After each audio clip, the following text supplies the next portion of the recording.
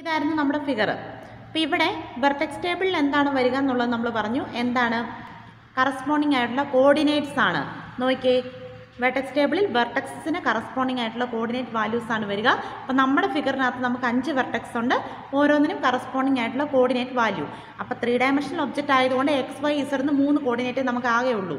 ഇപ്പോൾ V1 എന്ന് പറയുന്ന ഫസ്റ്റ് വെർട്ടെക്സ് എടുക്കുമ്പോൾ കറസ്പോണ്ടിങ് ആയിട്ടുള്ള 3 coordinate V1 എടുത്തതുകൊണ്ട് x1 y1 z1 കാണിക്കുക, V2 വരുമ്പോൾ x2 y2 z2 കാണിക്കുക. അങ്ങനെ എത്ര വെർട്ടെക്സ് ഉണ്ടോ കറസ്പോണ്ടിങ് ആയിട്ട് എക്സിനും വൈക്കും ഇസഡിനും ആ വാല്യൂവും കൂടെ ചേർത്ത് കൊടുക്കുന്നതാണ് വെർട്ടെക്സ് ടേബിളിലെ വാല്യൂ. എപ്പോഴും വെർട്ടെക്സ് ടേബിളിൽ ഓരോ വെർട്ടീസസിനും കറസ്പോണ്ടിങ് ആയിട്ടുള്ള കോർഡിനേറ്റ് വാല്യൂസ് ആയിരിക്കും വരിക. ഇനി അടുത്തത് നോക്കിയേ, എഡ്ജ് ടേബിൾ. എഡ്ജ് ടേബിളിനകത്ത് എന്താ ഉള്ളതെന്ന് നമ്മൾ പറഞ്ഞു.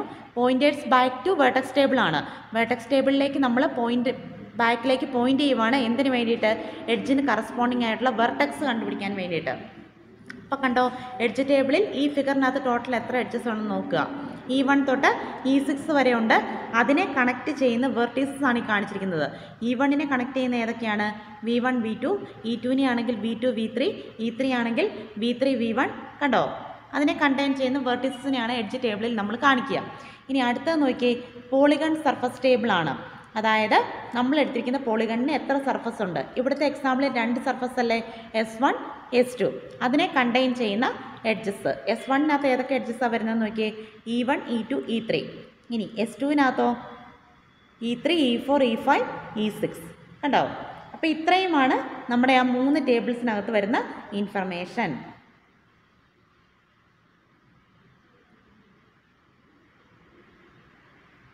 അപ്പോൾ അത്രയും കാര്യങ്ങൾ അവിടെ നിന്നും പഠിക്കുക. ഇനി നെക്സ്റ്റ് നമ്മൾ പറയാൻ പോകുന്നത്,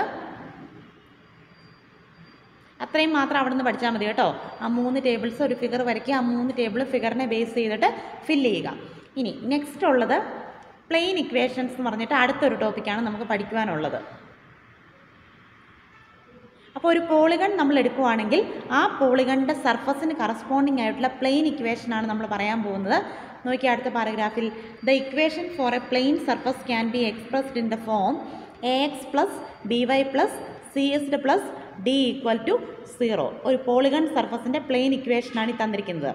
അപ്പോൾ ഇതിനകത്ത് XY Z എന്ന് പറയുന്നത് നമുക്കറിയാം, ഒരു 3 ഡയമെൻഷണൽ പോയിൻ്റാണ്. നമ്മുടെ പ്ലെയിനിനകത്തുള്ള ഒരു 3 ഡയമെൻഷണൽ പോയിൻ്റാണ് XYZ. ഇനി ABCD എന്ന് പറയുന്നത് ഇവിടെ കോൺസ്റ്റൻസ് ആണ്. അപ്പം നമുക്ക് എന്താ ചെയ്യേണ്ടതെന്ന് വെച്ചാൽ എയ്ക്കും ബിക്കും സിക്കും ഡിക്കും ഒരു വാല്യൂ വേണം. കണ്ടോ പറഞ്ഞിരിക്കുന്നത്, we can obtain the value of A, B, C and D by solving A set of 3 plain equations. അപ്പോൾ നമ്മൾ എയ്ക്കും ബിക്കും സിക്കും ഡിക്കും വാല്യൂ കിട്ടാൻ വേണ്ടിയിട്ട് പ്ലെയിൻ ഇക്വേഷനെ സോൾവ് ചെയ്യാൻ പോവാണ്. അപ്പോൾ സോൾവ് ചെയ്യാൻ വേണ്ടിയിട്ട് നമ്മൾ എന്താ ചെയ്യുന്നതെന്ന് വെച്ചിട്ടുണ്ടെങ്കിൽ 3 സെറ്റ് ഓഫ് പോളിഗൺ വെർട്ടീസസ് എടുക്കുവാണ്. അതായത് x1 y1 z1, x2 y2 z2, x3 y3 z3 ഇങ്ങനെ എടുക്കുവാണ്. ഇനി നമ്മൾ എടുത്തിരിക്കുന്ന റേഷ്യോ എന്ന് പറയുന്നത് A/D, B/D, C/D ഇങ്ങനെയാണ് നമ്മൾ റേഷ്യോ എടുത്തിട്ടുണ്ടാവുക. D/D എടുക്കേണ്ട ആവശ്യമില്ല, 1 അല്ലേ. അപ്പോൾ ഇതെങ്ങനെ വരുമെന്ന് വെച്ചിട്ടുണ്ടെങ്കിൽ എയ്ക്ക് പകരം നമ്മൾ A/D അപ്ലൈ ചെയ്യുക. A/D ഇൻറ്റു ഒരു എക്സ് അവിടെ ഉണ്ടല്ലോ, എക്സ് കേത്ത് വാല്യൂ ആണ് നമ്മൾ അസ്യൂം ചെയ്യുവാണ്, പ്ലസ് ബിക്ക് പകരം B/D into YK plus C/D into ZK which is equal to -1 ആണെന്ന് നമ്മൾ പ്രൂവ് ചെയ്യുവാണ്. വേർ K ഈക്വൽ ടു 1 2 3 ആണെന്ന് നമ്മൾ പറഞ്ഞു. ഇനി ഇതിനെ തന്നെ നമ്മൾ എയും ബിയും സിയും ഡിയും കണ്ടുപിടിക്കാൻ വേണ്ടിയിട്ട് ഡിറ്റർമിനൻറ്റ് ഫോമിൽ എഴുതുവാണ്. ഡിറ്റർമിനൻറ്റ് ഫോമിൽ എഴുതാൻ വേണ്ടിയിട്ട് നമ്മളിവിടെ ക്രാമേഴ്സ് എന്ന് പറയുന്ന ഒരാളുടെ റൂളാണ് അപ്ലൈ ചെയ്യുന്നത്. ക്രാമേഴ്സ് റൂളിനെ ബേസ് ചെയ്തിട്ട് ഡിറ്റർമിനൻറ്റ് ഫോമിലേക്ക് മാറ്റാൻ പോവാണ്. അപ്പോൾ അത് മാറ്റാൻ വേണ്ടിയിട്ടുള്ള എളുപ്പവഴി എന്താണെന്ന് വെച്ചിട്ടുണ്ടെങ്കിൽ, നിങ്ങൾ നോക്കുക, എയ്ക്കും ബിക്കും സിക്കും ഡിക്കും നമ്മൾ XYZ എന്നുള്ള കറസ്പോണ്ടിങ് വാല്യൂ ആണ് എപ്പോഴും കൊടുക്കുക. അപ്പോൾ എ ആണ് നമ്മൾ എടുക്കുന്നതെങ്കിൽ എയ്ക്ക് കറസ്പോണ്ടിങ് ആയിട്ട് ഏത് വാല്യൂ വരിക? എക്സ് അല്ലേ വരിക. ഇക്വേഷൻ നോക്കിയേ, AX ആണ്, ബിക്ക് കറസ്പോണ്ടിങ് ആയിട്ട് Y ആണ്, സിക്ക് കറസ്പോണ്ടിങ് ആയിട്ട് Z ആണ്. അപ്പോൾ എ ആണ് നമ്മൾ എടുക്കുന്നതെങ്കിൽ x1 y1 z1 ആണ്. അപ്പോൾ എക്സിൻ്റെ പോർഷൻ മൊത്തം 1 ആയിട്ട് സെറ്റ് ചെയ്യുക. കണ്ടോ, എ ആണ് നമ്മൾ കണ്ടുപിടിക്കുന്നതെങ്കിൽ എക്സിൻ്റെ പോർഷൻ എല്ലാം 1 ആയിട്ട് സെറ്റ് ചെയ്തു. ബാക്കി y1 z1 y2 z2 y3 z3 അങ്ങനെ നിർത്തുക. ഇനി ബി ആണ് എടുക്കുന്നതെങ്കിൽ ബിക്ക് കറസ്പോണ്ടിങ് ആയിട്ട് ഏതാണ്? BY അല്ലേ വരിക. അപ്പോൾ വൈയുടെ കറസ്പോണ്ടിങ് പോർഷൻ 1 ആക്കുക, എക്സും ഇസഡും അങ്ങനെ തന്നെ നിർത്തുക. ഇനി സി ആണ് എടുക്കുന്നതെങ്കിലോ CZ അല്ലേ, അപ്പോൾ ഇസഡിൻ്റെ കറസ്പോണ്ടിങ് പോർഷൻ 1 ആക്കുക, ബാക്കി എക്സും വൈയും അങ്ങനെ നിർത്തുക. ഇനി ഡി എങ്ങനെയാണെന്ന് നമുക്കറിയത്തില്ല. ഡി കണ്ടുപിടിക്കാൻ വേണ്ടിയിട്ടാണ് നമ്മൾ എന്ത് ചെയ്യുന്നത്? എ കണ്ടുപിടിച്ച x1 y1 z1 ഇപ്പോൾ കിട്ടി. ഡി എന്ന് പറയുന്നൊരു വാല്യൂ ഇതിനകത്ത് ഇല്ലല്ലോ, നമുക്ക് 1 ആക്കി കാണിക്കാൻ. അപ്പം നമ്മൾ എന്ത് ചെയ്താൽ മതി? നമ്മുടെ ആക്ച്വലി ഉള്ള ഡിറ്റർമിനൻ്റ്, അതായത് x1 y1 z1ൻ്റെ മൈനസ് വാല്യൂ എടുക്കുന്നതാണ് ഡി. ഇനി നമ്മൾ എന്ത് ചെയ്യുമെന്ന് വെച്ചിട്ടുണ്ടെങ്കിൽ എയുടെയും ബിയുടെയും സിയുടെയും ഡിയുടെയും വാല്യൂ കണ്ടുപിടിക്കാൻ പോവുകയാണ്. അപ്പോൾ എയുടെ വാല്യൂ കണ്ടുപിടിക്കുന്നത് എങ്ങനെയാണെന്ന് വെച്ചിട്ടുണ്ടെങ്കിൽ എയ്ക്കകത്തെ എയുടെ ഈ ഒരു പോർഷൻ കൺസിഡർ ചെയ്യുക. എയ്ക്കകത്തെ y1 എടുക്കുക.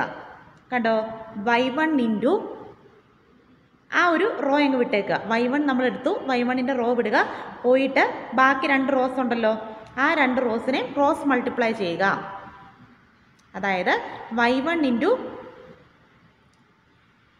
ക്രോസ് മൾട്ടിപ്ലിക്കേഷൻ അല്ല, നമ്മളിവിടെ ചെയ്യുന്ന മൈനസ് ആണ് കേട്ടോ. അപ്പോൾ y1 ഇൻറ്റു അടുത്ത കോളം എടുക്കുക. y1ൻ്റെ ആ റോ അങ്ങ് വിട്ടേക്കുക. പോയിട്ട് അടുത്ത കോളം എടുക്കുക. z2 മൈനസ് z3 പ്ലസ് അടുത്ത എടുക്കുക y2. അപ്പോൾ y2ൻ്റെ റോ അങ്ങ് വിടുക, മറ്റേത് 2 എടുക്കുക. y2ൻ്റെ റോ വിട്ട് കഴിയുമ്പോൾ ഏത് വരും? z1ഉം z3യും വരും. അതിൽ നിന്നും എപ്പോഴും വലുതിൽ നിന്ന് ചെറുതാണ് നമ്മൾ മൈനസ് ചെയ്യുക. അപ്പോൾ z3 മൈനസ് z1 വരും. പ്ലസ് y3 ഇൻറ്റു y3യുടെ റോ വിടുക. ബാക്കി എങ്ങനെ വരും? z1 മൈനസ് z2 എന്ന് വരും. അങ്ങനെയാണ് നമ്മൾ എയുടെ വാല്യൂ കണ്ടുപിടിക്കുക. ഇതുപോലെ തന്നെ ബിയും സിയും ഡിയും നമ്മൾ കണ്ടുപിടിക്കുക. ബിയുടെ വാല്യൂ എങ്ങനെ വരുമെന്ന് നോക്കിയേ. ബി ഈക്വൽ ടു, അപ്പോൾ എയുടെ വാല്യൂ നമ്മൾ വൈയെ ബേസ് ചെയ്തിട്ടാണ്, ബിയുടെ വാല്യൂ നമ്മൾ ഇസഡിനെ ബേസ് ചെയ്തിട്ടാണ്. അപ്പോൾ B equal to z1 into, അപ്പോൾ ഇസഡിൻ്റെ ആ റോ അങ്ങ് പോവും. പോയിട്ട് z1 into x2 minus x3 വരും. പ്ലസ് z2 ഇൻറ്റു z2ൻ്റെ ആ റോ അങ്ങ് പോയിട്ട് x3 minus x1 plus z3 into ആ റോ അങ്ങ് x1 മൈനസ് x2. ഇങ്ങനെ എയും ബിയും സിയും ഡിയും ഈ ഫോമിൽ നമ്മൾ കണ്ടുപിടിക്കുക.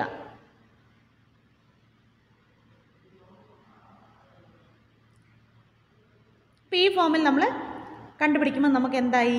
ഇവിടെ നമ്മൾ പ്രോപ്പറായിട്ട് ഇസഡിനും എക്സിനും വൈക്കും ഇസഡിനും വാല്യൂ കൊടുത്തു കഴിയുമ്പോൾ നമ്മുടെ പ്രോപ്പർ എയുടെയും ബിയുടെയും സിയുടെയും വാല്യൂ കിട്ടി. കണ്ടിവിടെ പറഞ്ഞിരിക്കുന്നത് A B C D R computed for each polygon and stored with the other polygon data. അപ്പം നമ്മൾ ഓരോ പോളിഗൺ സർഫസിനും കറസ്പോണ്ടിങ് ആയിട്ട് എയും ബിയും സിയും ഡിയും കണ്ടുപിടിച്ചിട്ടുണ്ടാവണം. ഇനി ബാക്കി പാരഗ്രാഫ് എല്ലാം വിട്ടേക്കുക. പിന്നെ നിങ്ങൾ അടുത്ത ഈ ഒരു ലൈനിലേക്ക് വരിക. കണ്ടോ പറഞ്ഞിരിക്കുന്നത്, plain equations R use to identify the position of spatial points relative to the plain surface of an object. അപ്പോൾ നമ്മുടെ സ്പേഷ്യൽ പോയിൻ്റ്, അതായത് നമ്മൾ എടുത്തിരിക്കുന്ന 3 ഡയമെൻഷണൽ ഒബ്ജക്റ്റിൻ്റെ സ്പേഷ്യൽ പോയിൻ്റാണ് നമ്മൾ XYZ ആയിട്ട് എടുത്തത്. ആ പോയിൻ്റ് ഒബ്ജക്റ്റിൻ്റെ ഇൻറ്റീരിയർ ആണോ എക്സ്റ്റീരിയർ ആണോ എന്ന് അറിയാൻ വേണ്ടിയിട്ട് നമ്മൾ ചെക്ക് ചെയ്യാൻ പോവാണ്. അപ്പോൾ ഇവിടെ നമുക്ക് കണ്ടീഷൻ പറഞ്ഞിട്ടുണ്ട്, for any point XYZ not on A plane with parameters ABCD we have AX plus BY plus CZ plus D not equal to 0. അപ്പോൾ നമ്മൾ എടുത്തിരിക്കുന്ന പോയിൻ്റ് നമ്മുടെ പ്ലെയിനകത്ത് അല്ല എങ്കിൽ നമ്മൾക്ക് വരുന്ന ഇക്വേഷൻ എന്താണെന്ന് വെച്ചാൽ AX plus BY plus CS plus D not equal to 0 ആണ്. നമ്മുടെ പ്ലെയിൻ സർഫസിൻ്റെ ഇക്വേഷൻ എന്തായിരുന്നു? AX plus BY plus CS plus D equal to 0 ആയിരുന്നു. അപ്പോൾ നമ്മൾ വാല്യൂ എല്ലാം കണ്ടുപിടിച്ച് കഴിയുമ്പോഴത്തേക്കും നമ്മൾ ഈ ഇക്വേഷനിൽ അപ്ലൈ ചെയ്ത് കൊടുത്ത് കഴിയുമ്പോൾ നോട്ട് ഈക്വൽ ടു 0 ആണ് കിട്ടുന്നതെങ്കിൽ മീനിങ് ആ ഒരു പോയിൻ്റ് നമ്മുടെ പ്ലെയിനകത്തല്ല. ഇനി ഇവിടെ നമ്മൾ ചെക്ക് ചെയ്യുന്നുണ്ട്, if AX plus BY plus CS plus D less than 0 ആണെങ്കിൽ XYZ എന്ന് പറയുന്ന പോയിൻ്റ് ഇൻസൈഡ് ദ സർഫസ് ആണ്. ഇനി ഇതിൻ്റെ വാല്യൂ ഗ്രേറ്റർ ദാൻ 0 ആണെങ്കിൽ XYZ എന്ന് പറയുന്നത് ഔട്ട്സൈഡ് ദ സർഫസ് ആണ്. അപ്പോൾ ഇത്രയുമാണ് പോളിഗൺ സർഫസിനകത്ത് പഠിക്കുവാനുള്ളത്. അപ്പോൾ 3 ഡയമെൻഷണൽ ഒബ്ജക്റ്റ് റെപ്രസെൻറ്റേഷനകത്ത് ബൗണ്ടറി ഉണ്ട്, പിന്നെ എന്തായിരുന്നു സ്പേസ് പാർട്ടീഷനിങ് ഉണ്ട്. അതിനകത്ത് ബൗണ്ടറിക്കകത്ത് വരുന്ന 2 എക്സാമ്പിളാണ് പോളിഗണും സ്പ്ലൈനും. അതിനകത്തെ പോളിഗണാണ് നമ്മൾ പറഞ്ഞത്. പോളിഗണിനകത്ത് നമ്മൾ എന്തൊക്കെ പറഞ്ഞു? പോളിഗൺ എന്താണെന്ന് പറഞ്ഞു. പോളിഗണിനെ നമുക്ക് 2 ടേബിൾസ് വെച്ച് റെപ്രസെൻറ്റ് ചെയ്യാം, ജിയോമെട്രിക് ഡാറ്റ ടേബിളും ആട്രിബ്യൂട്ട് ടേബിളും. അതിലെ ജിയോമെട്രിക് ഡാറ്റ ടേബിളിനെ തന്നെ 3 ലിസ്റ്റായിട്ട് നമുക്ക് സെപ്പറേറ്റ് ചെയ്യാം. Vertex table, edge table, corresponding polygon surface table. അപ്പോൾ ഒരു പോളിഗൺ വരയ്ക്കുക, അതിനകത്തെ കറസ്പോണ്ടിങ് വെർട്ടെക്സ്, എഡ്ജ്, സർഫസ് കൊടുത്ത് നമ്മൾ ഈ ടേബിൾ ഫിൽ ചെയ്ത് വെക്കുക. നെക്സ്റ്റ് നമ്മൾ പഠിച്ചത് പോളിഗണിൻ്റെ plain ഇക്വേഷനാണ്. AX plus BY plus CS plus D equal to 0. ഇതിനകത്ത് എക്സും വൈയും ഇസഡും നമ്മൾ എടുത്തിരിക്കുന്ന 3 ഡയമെൻഷണൽ ഒബ്ജക്റ്റിൻ്റെ പോയിൻ്റാണ്. എയും സിയും സിയും ഡിയും കോഎഫിഷ്യൻസ് ആണ്, കോൺസ്റ്റൻറ്റ് വാല്യൂസ് ആണ്. അതിൽ നിന്നും നമ്മൾ ക്രാമേഴ്സ് റൂളിനെ ബേസ് ചെയ്തിട്ട് എയുടെയും ബിയുടെയും സിയുടെയും ഡിയുടെയും വാല്യൂ ഇക്വേഷൻ ബേസിൽ കണ്ടുപിടിച്ചിട്ട് ഫൈനലി നമ്മൾ ഈ വാല്യൂ എല്ലാം അപ്ലൈ ചെയ്ത് കഴിയുമ്പം കിട്ടുന്നത് നോട്ട് ഈക്വൽ ടു 0 ആണെങ്കിൽ ആ പോയിന്റ് ഇൻസൈഡ് ദ പ്ലെയിൻ അല്ല. നമ്മൾ ചെക്ക് ചെയ്യുന്ന ഇത്രയേ ഉള്ളൂ. AX + BY + CZ + D <0 ആണെങ്കിൽ നമ്മൾ എടുത്തിരിക്കുന്ന പോയിന്റ് XYZ ഇൻസൈഡ് ദ സർഫസും അല്ലെങ്കിൽ നമ്മൾ എടുത്തിരിക്കുന്ന പോയിന്റ് XYZ ഔട്ട്സൈഡ് ദ സർഫസും ആണ്. ഇത്രയുമാണ് പോളിഗൺ ഡാറ്റ ടേബിൾ. ഇമ്പോർട്ടൻ്റ് ആണ്.